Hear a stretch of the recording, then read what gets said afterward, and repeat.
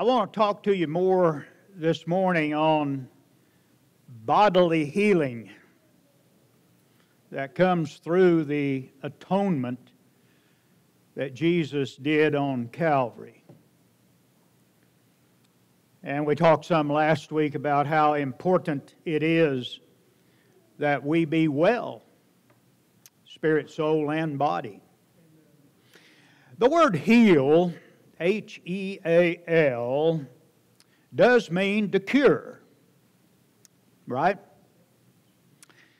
That's the reason I like the Bible, because it's the double cure. Healing for the spirit, healing for the body. Amen? The old double cure. Amen? The word heal also means to restore to health. In other words, to make well.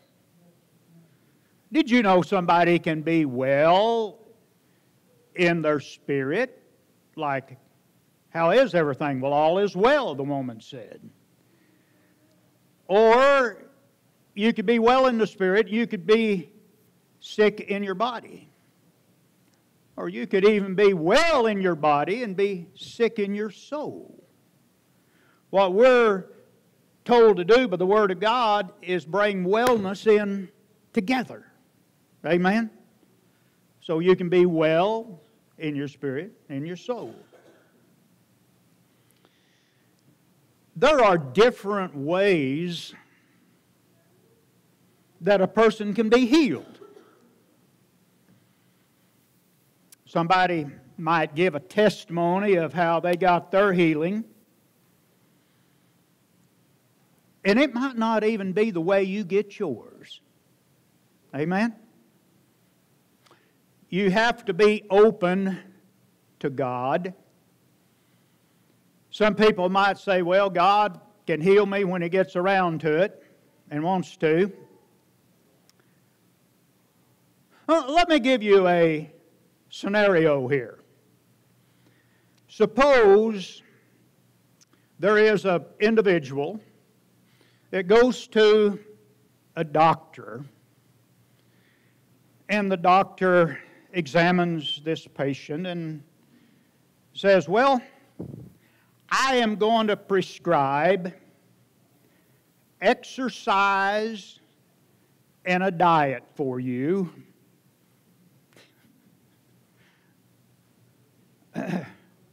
Somebody might say, well, I just prefer an instantaneous miracle right there, you know. God doesn't always work that way. Exercise, you say? Yeah. Is God in favor of exercising? Well, let me put it to you this way. He made His only begotten Son walk everywhere He went. Amen. So who do you think you are and me to think that God's going to require any less out of us?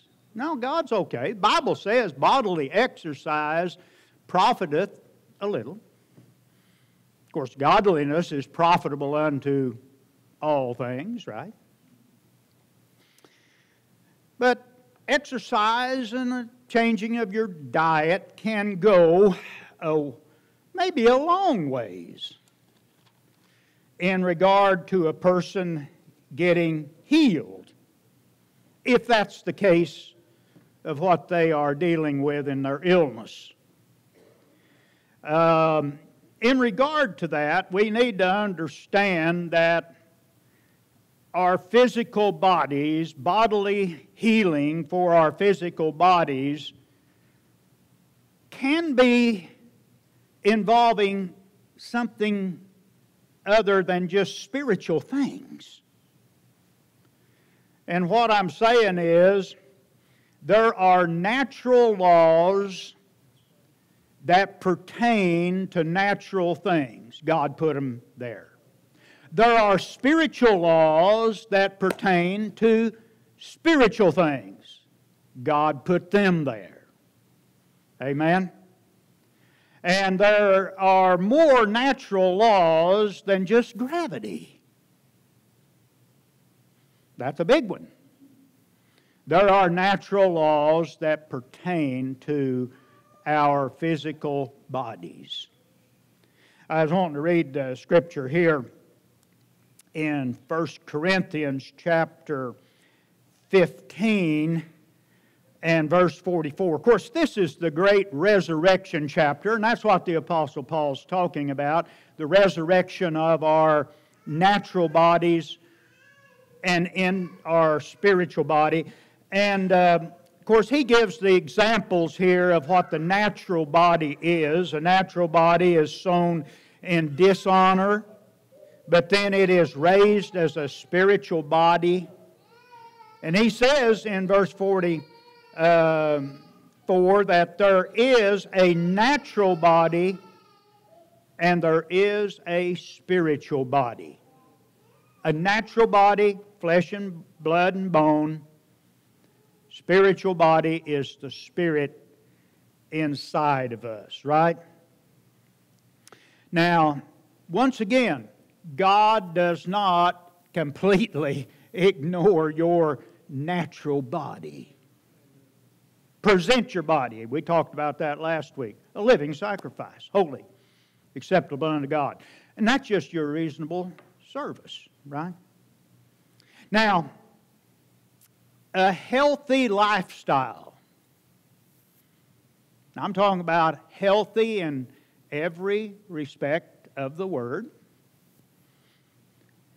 Eating right, taking care of yourself right, doing all these things are beneficial. No question about it. I mean, I think you would be hard-pressed to find any doctor that says, it doesn't matter what you do with your body.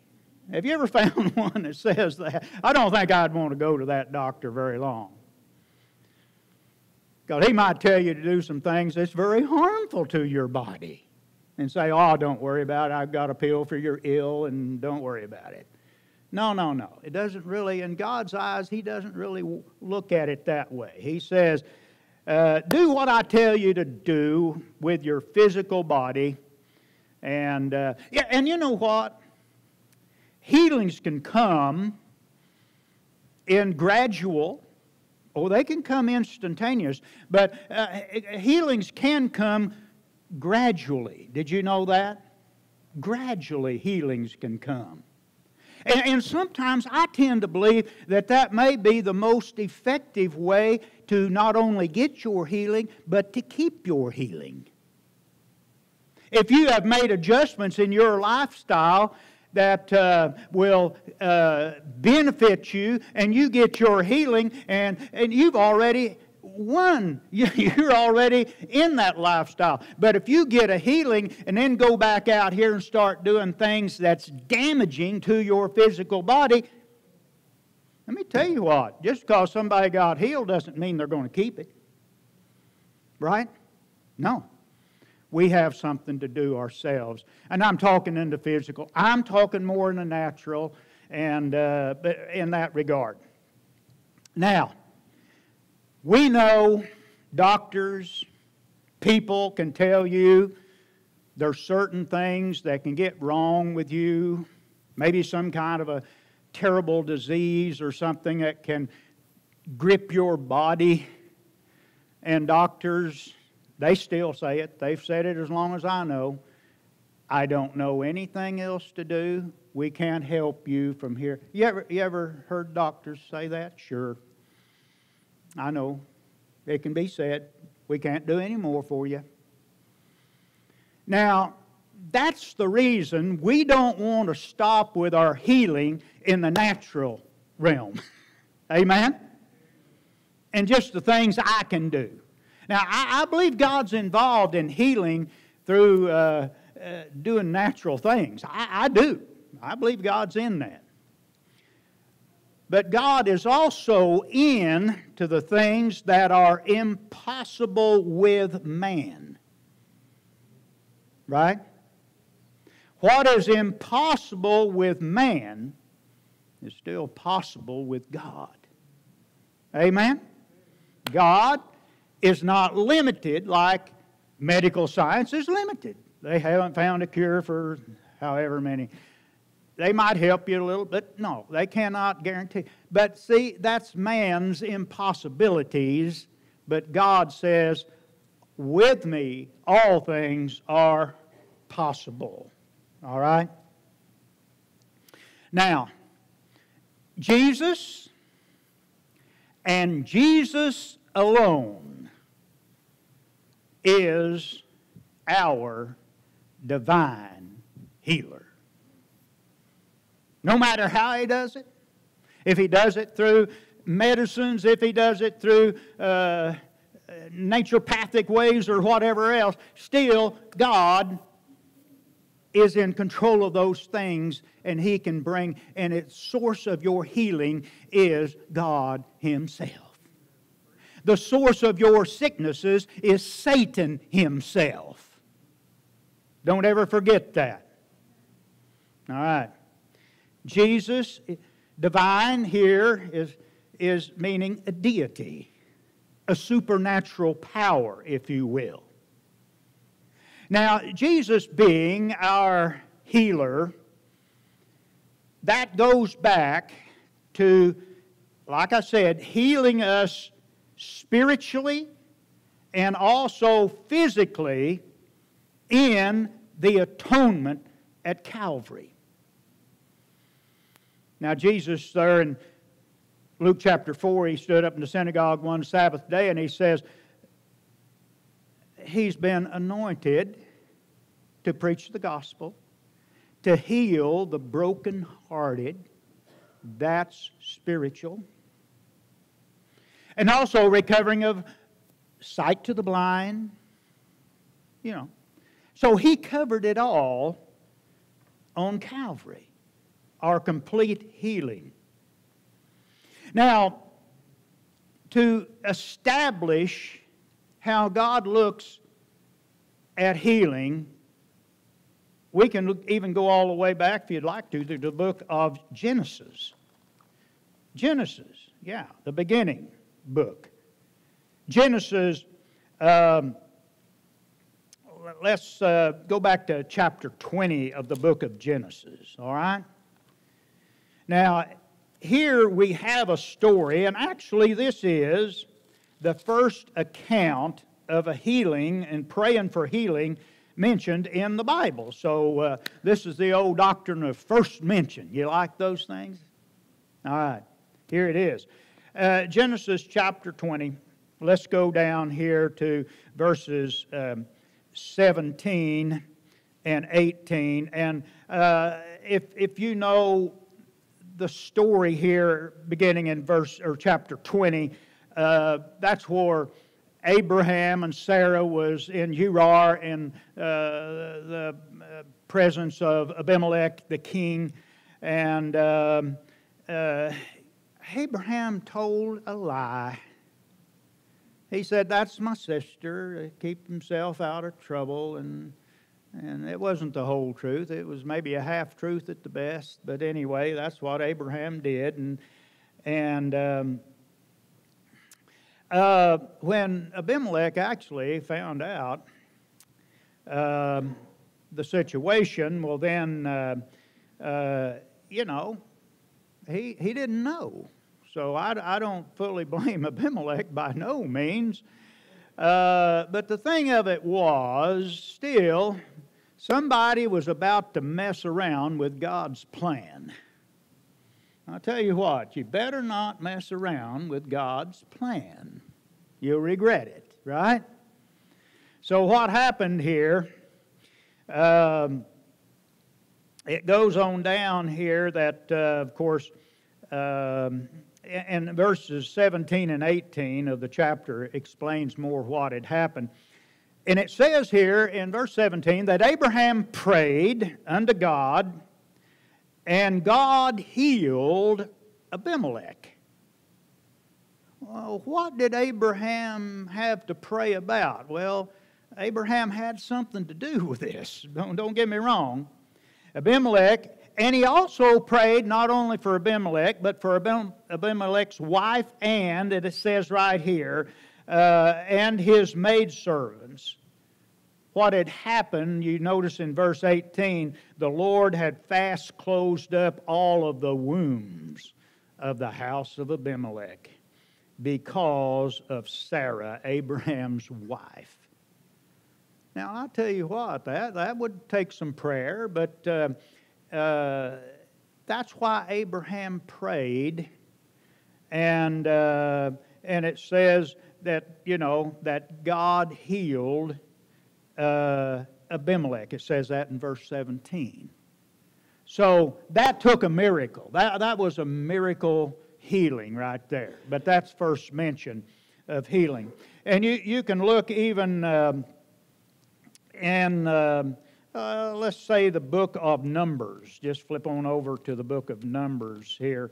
And we will find where in chapter 12, we're going to find the story of Moses and of Miriam. Miriam, and we'll get just a little bit of background. We'll see what happened. This is another mention of healing.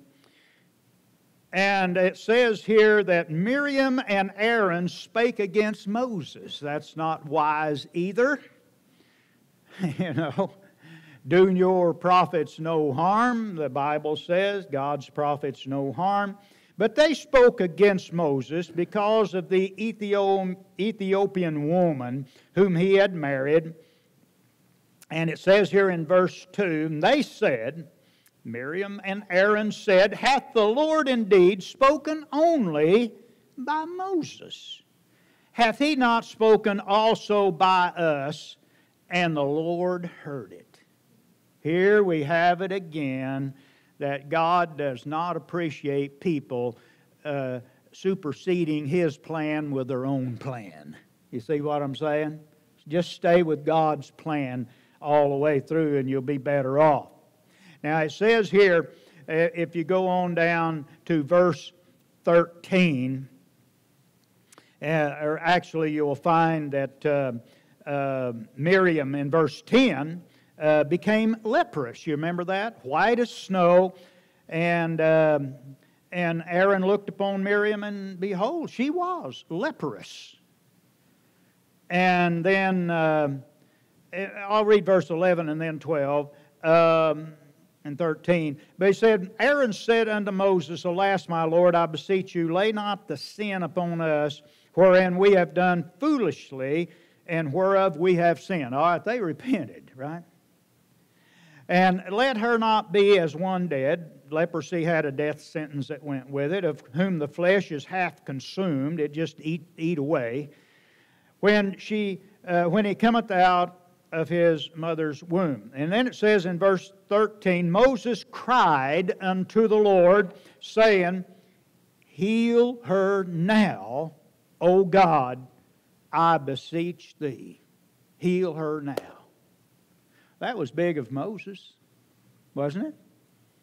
But God did what Moses asked. Amen? And prayed about. Powerful healing.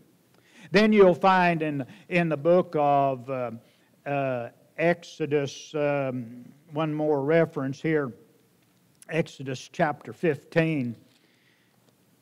And God here is delivering Israel, and we find here in verse 26 of where God had delivered the nation of Israel. And then in verse 26, and the Lord said, If thou wilt diligently hearken to the voice of the Lord thy God, and wilt do that which is right in His sight.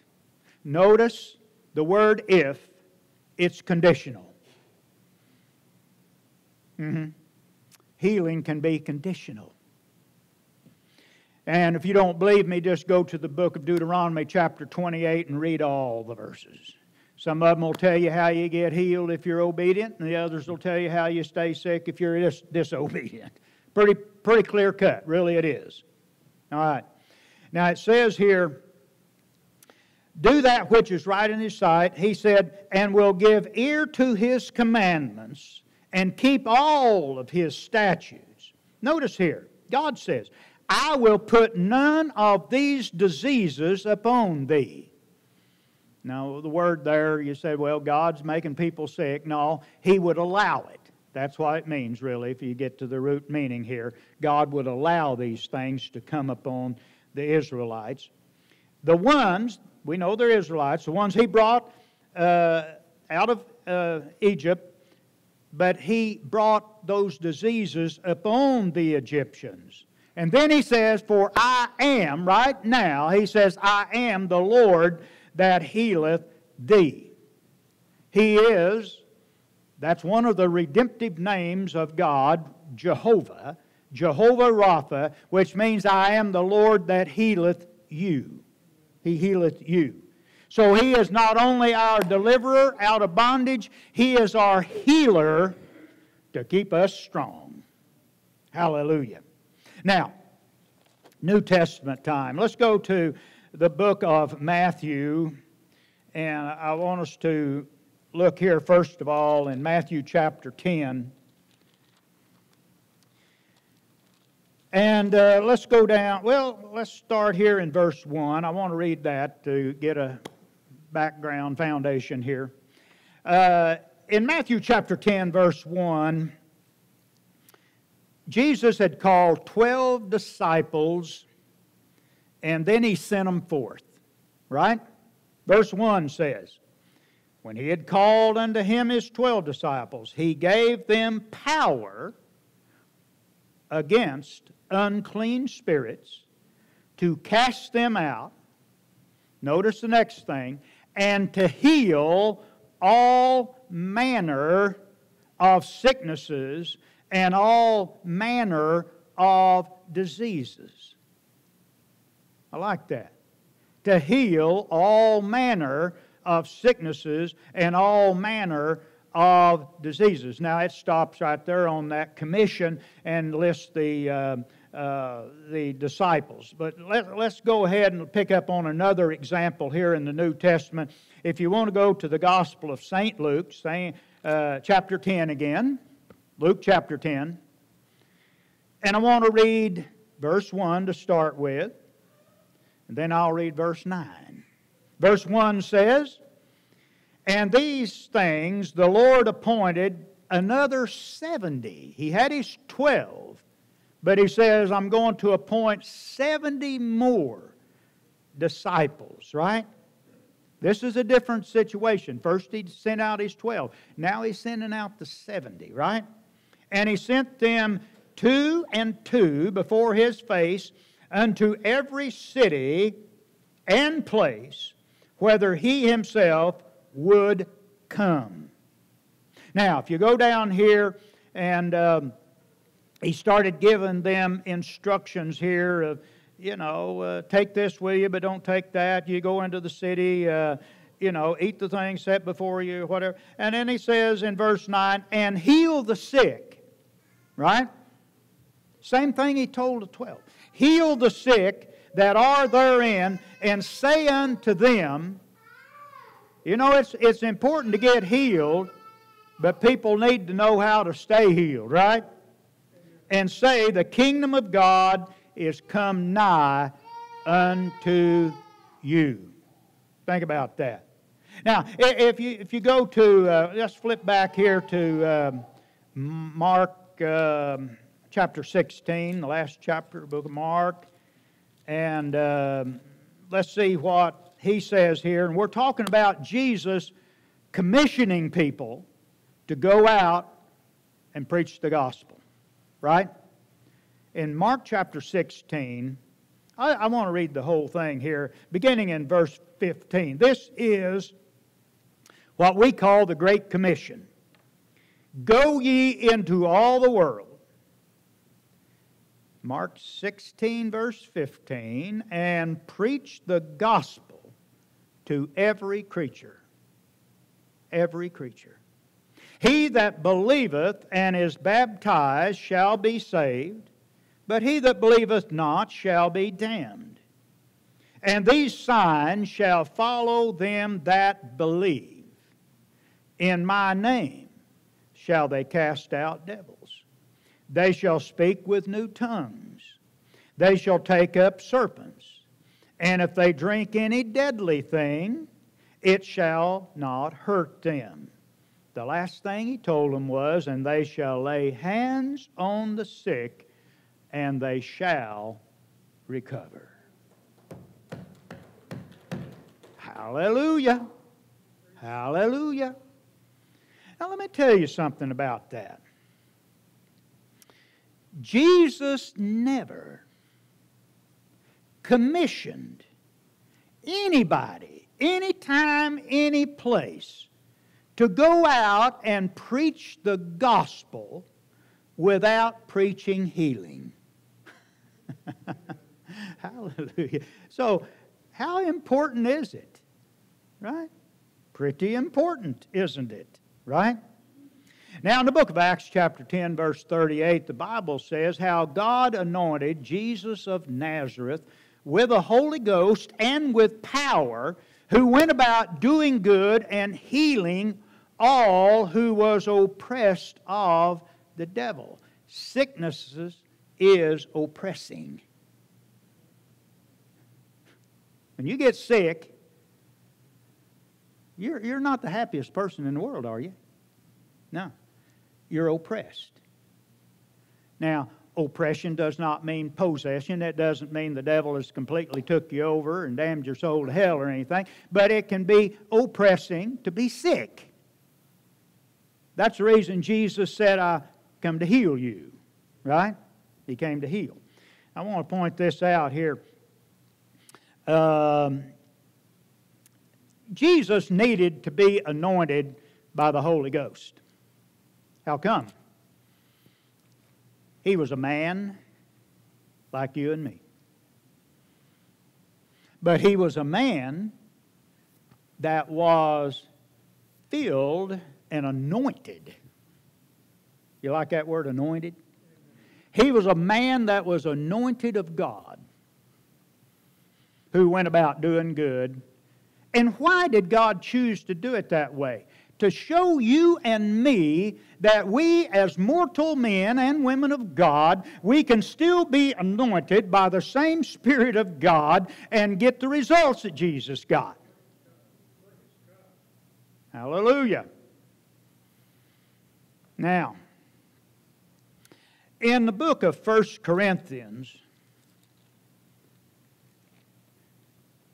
let's go to chapter 12. 1 Corinthians chapter 12.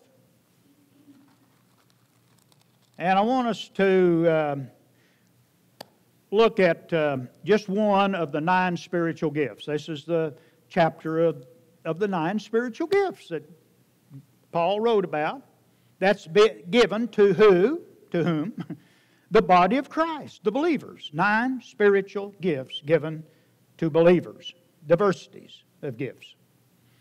And it says here in verse 9, 1 Corinthians 12 and 9, he mentions, the word of wisdom, word of knowledge, manifestations of the Spirit and prophecy, and all the tongues and these things, and interpretation of tongues and all.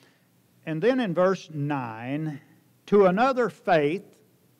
This goes closely related to the gift that we're going to, that is the gift, one of the gifts of the Spirit, but to the one I'm going to mention next. And then to one faith, to another faith, and then to another, the gifts of healing. Gifts, plural, meaning there's different kinds of healings that people receive, and we'll talk about that in just a moment. But different kinds of healings. It's from one Spirit. Did I make that clear? One Spirit. One Spirit. Amen? Now, somebody might think, 9 gifts of the Spirit. I've heard some people say, wow, did you go hear that man preach? He's got all 9 gifts of the Spirit working in his ministry. Well, that would be impressive, all right. I am persuaded, after somewhat studying the situation in the Bible, that it's not man that turns that on and off. It's the Spirit. Amen? People can get caught up in things and glorify man and glorify flesh, and man and flesh does not deserve it. You see what I'm saying? So yes, he does mention there, as the Spirit wills, is I think the correct understanding there. I want to point one other thing out to you.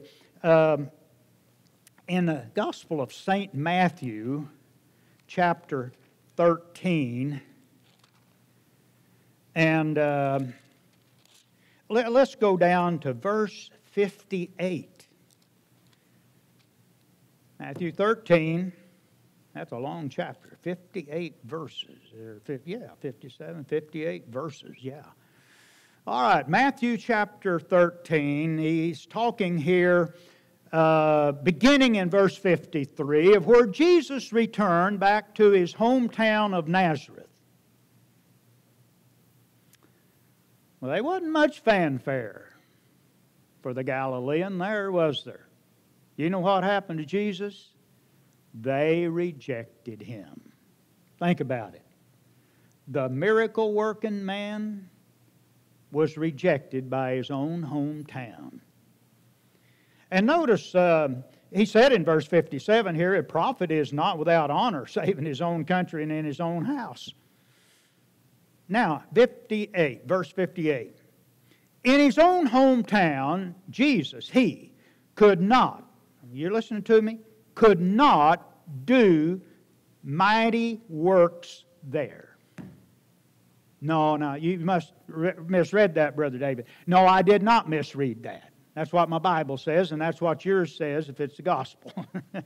He could not do it. You know why? Because of their unbelief. Think about it. Now, let me tell you something. It's extremely important that we incorporate, yes, the Spirit of God. And we're going to have another scripture to go along with that in just a minute, but I'll give you this one and then I'll move on to something else. It's very important for us to be led by the Spirit of God when ministering to people, because if there is gross unbelief, you're not going to get anything accomplished of any significance, really. Amen? You ever heard of wasting your time? That can happen right there, church. Amen? So we get people believing, and then you can pray the prayer of faith. And there's a whole thing, a lot of scriptures in that regard. Now, all right. Let's find out here. I got 3 more points to make of how Jesus applied healing and used healing on people's lives. Now, we're right here in the book of Matthew, so let's start right there. Matthew chapter 8, if you will. And we're going to find out here of how Jesus healed by the spoken word.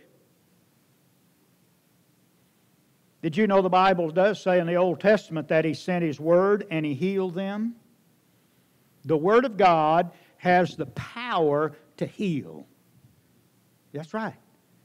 The Logos, the written, even definitely the Rhema word, has power to heal. Listen to this. Matthew chapter 8, actually beginning here in verse 5, where Jesus entered into Capernaum, and there came a centurion unto him, and saying, Lord, my servant lieth at home sick of the palsy, grievously tormented. And verse 7, Jesus, I will come and heal him. And the centurion answered and said, Lord, I'm not worthy that thou shouldest come under my roof, but speak the word only. Speak the word only, and my servant shall be healed. He said, I'm a man under authority. Did you know what Jesus said about that? I say unto you, verse 10, I've not found so great a faith, no, Not in all of Israel. Amen? I'm starting out here with the highest level of how you can receive healing. Hear the spoken word of God and receive it. I'll give you maybe another example here. Mark chapter 2. If you want to go with me to Mark chapter 2 here. And let's see here. We'll go down to verse 10, if you will. Mark chapter 2. And let's go down to verse 10. We'll start reading there. There was a palsy man being healed here. And it says in verse 8, people were, because he had said in verse 5, Jesus saw their faith, the man that was let down through the roof, you know the story. He said in verse 5 where he said, Son, thy sins be forgiven thee. That was spoken word, right? Forgiveness of sin.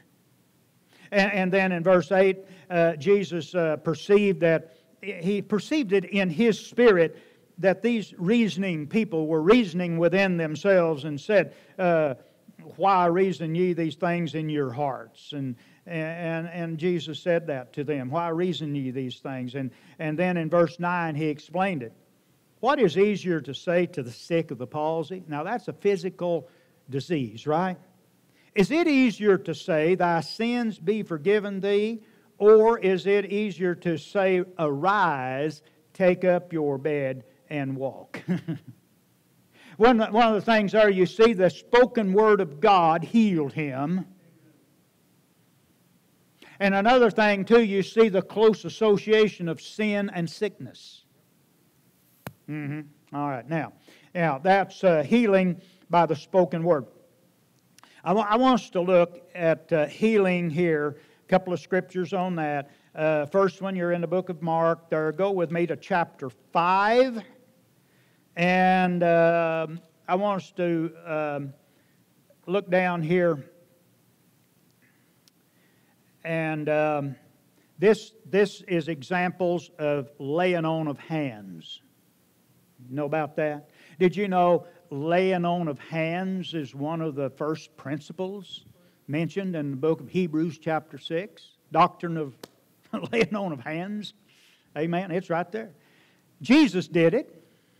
So anyway, here was a story in Mark chapter 5 of where a ruler of the synagogue, his daughter was dead, and Jesus did go to the house where they were making, it says, a big ado about it, and then he made the statement, Jesus did, in verse 39, she's not dead, but she sleepeth, and then they laughed at him at more.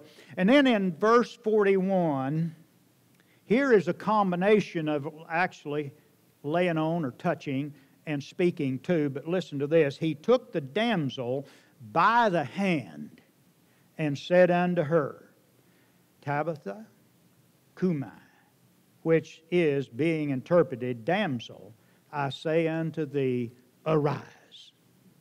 Amen? He touched her. Amen? There was power there, right? And then in the same Mark chapter 6 and verse 5, let's look at this one. Now, this is explaining what we talked about before when Jesus went back to his hometown of Nazareth. Remember that? And so let's see what else happened there. Jesus said unto them, a prophet is not without honor, but is his own country and among his own kin and in his own house. We read that a while ago. Now, this is further explanation in verse 5 of what we read there in Matthew. And it says, he could there do no mighty work. We knew that. We've already saw that. Save, here's what Jesus was able to do according to Mark. Jesus was able to lay his hands upon a few sick folk and heal them. Now that tells me different things right there. It means that he could do no mighty works there, right?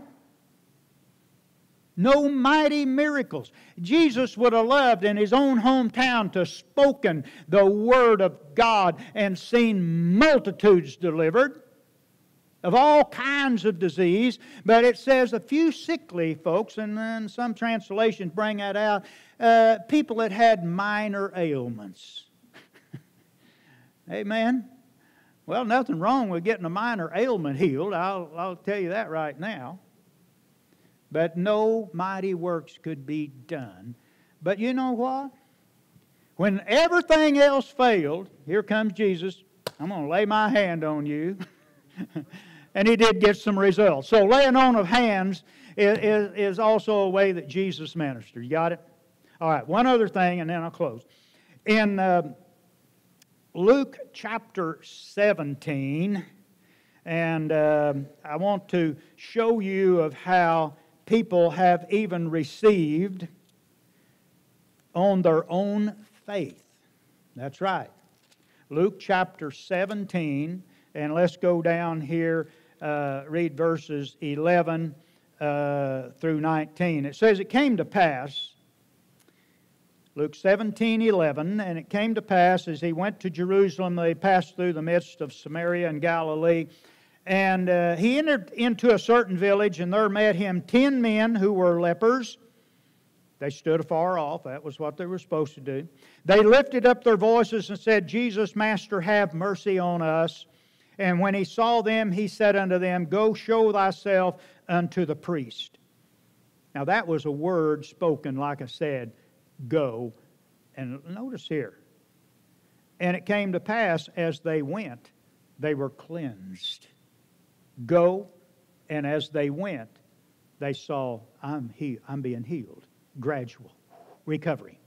That's the bottom line, isn't it? Recovery. All right.